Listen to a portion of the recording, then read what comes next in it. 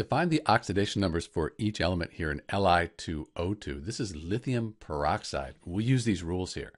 First off, there's no negative or positive sign. So this is a neutral compound, and all the oxidation numbers, they're going to add up to 0. Lithium's in group 1 on the periodic table. Elements in group 1, they'll have a +1 oxidation number.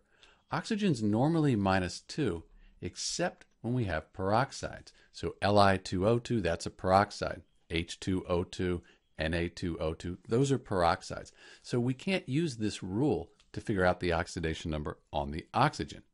But we do know that everything has to add up to 0.